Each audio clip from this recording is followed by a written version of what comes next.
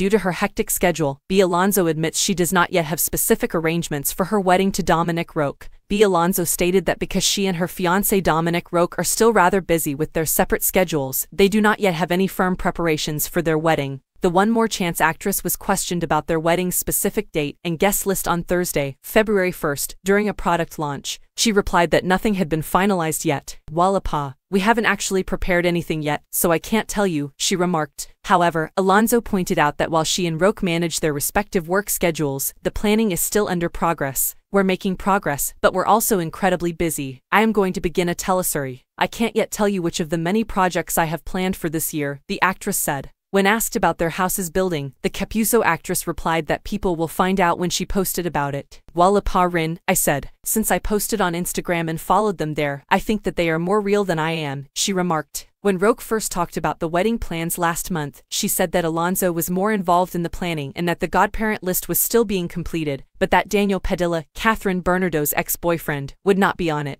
The four sisters and a wedding star revealed that Roque is the one who usually has something planned for special events as Valentine's Day draws near, adding that they would most likely be at work that day.